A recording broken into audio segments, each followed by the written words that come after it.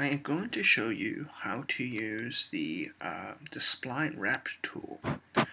Okay, here we see an image of me and my wife, and I'm going to make her eye, I say it, a little more bigger or smaller, doing that.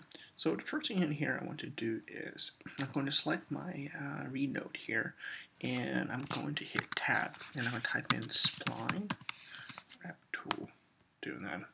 And as soon as I do that, it automatically highlights the read plane, and then also it also highlights the Bezier tool right away. So what I want to do is I'm going to go around the eye, best around the eye, the best I can. So click here, make it a little bigger, click here, and I'm trying to make these line up the best I can. Like this, like that. And I'm going to select this. If I hit the Z, it smooths out the curve. Like that. And then the same thing here, just smooth out. Like that. Okay, oops. Yeah, my finger's a little twitchy this morning. Alright, there we go. And then I want to select the Bezier tool again, and this is where it will be stretched from, or bulged from. So I'm trying to line up the best I can with these. So click here, here, okay.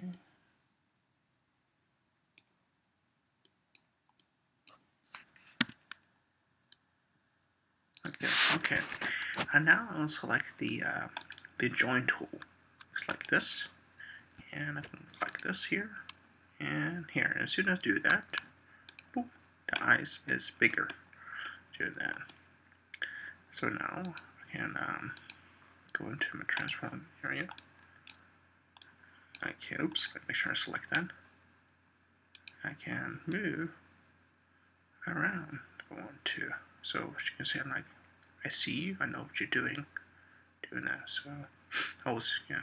Alright, so, and also you can animate this as well, doing that. So if we go in here, and then just right click, oops, sure, there we go. There we go. And now, right click, oops, here.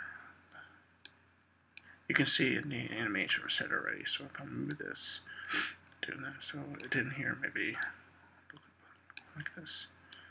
Yeah, look back again. Maybe it looks up. Yeah, I see a balloon up there. Doing that. Wait, then you maybe like say, maybe I see a squirrel down there. Alright, rewind. And then go back in here and see how this looks like. Rewind and play. Squirrel!